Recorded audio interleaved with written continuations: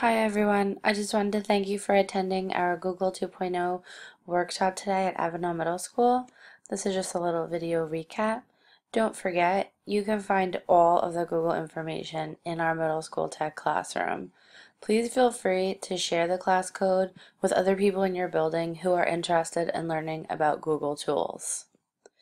At the bottom of our classroom is the handouts from our Google Classroom Basics course that took place in February.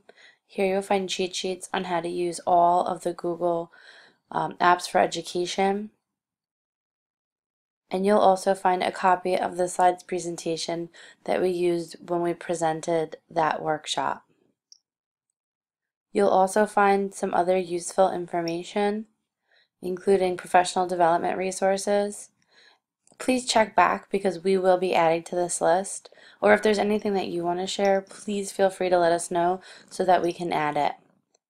So today we talked about Google 2.0, which involved creating assignments and assessments.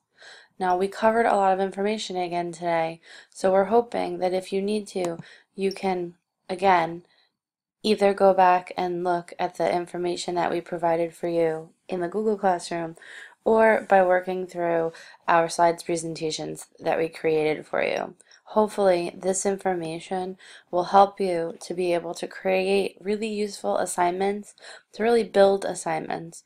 Don't forget that you can use the drafts feature so that you can work on things over a couple of days or even weeks while you're preparing for new lessons and new units. Don't forget that you can also make a file for each student. Remember, do that before you save it as a draft or assign it, because if you don't do that prior, then you'll have to delete the assignment and start over again. When you're building assignments, you also want to think about the order that you're putting the assignments in. So if the first thing that I wanted my students to see here was the Tall Tales graphic organizer, then of course that would be the first thing that I would put in and everything would follow that.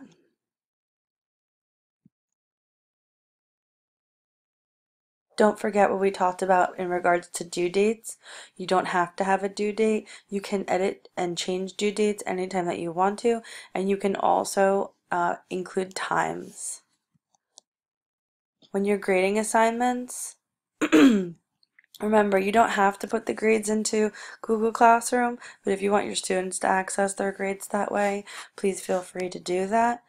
You also have the ability when looking at students' assignments to make comments, which is something that we did not talk about today. So if you want to learn how to do that, please feel free to reach out to Samantha Tulloch over at Avenel Middle School or me, Jamie Gross, over at Colonia Middle School. And then the final thing that we showed you today was creating assessments using forms and using Flubaroo to grade those assignments. Remember, we have old Google Forms and new Google Forms. And if you need to go back to the old version, you just click on the little running man down at the bottom. We also talked about sharing. Now Google Classroom will let you share your forms directly from your drive, but you can also share using a link if you wanted to share forms with colleagues or even with students. Again, remember when you're adding forms that you want to fill in the appropriate information.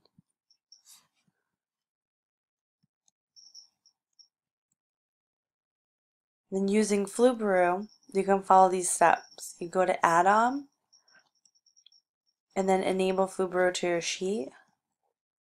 It will give you a series of notifications, and Samantha pointed out how useful this is so that you know exactly what Flubaroo is doing while it's working in your sheet. Grade assignment. This is where you would give things points, all right? Remember, you always want to make sure you include a question like their name.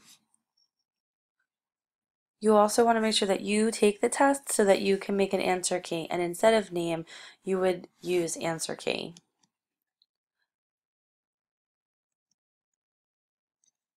Remember, the people in red are the people who did poorly on your assessment.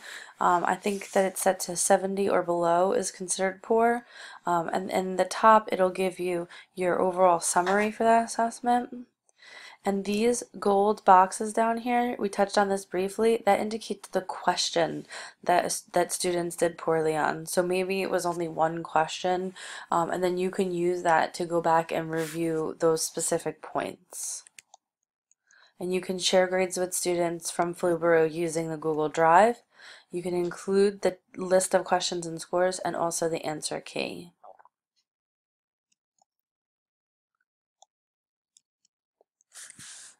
So that's it for our Google training. If you have any questions, like I said, please feel free to reach out to us.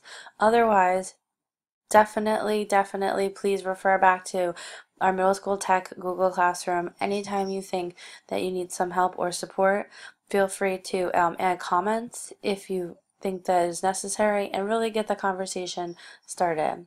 Have a great day.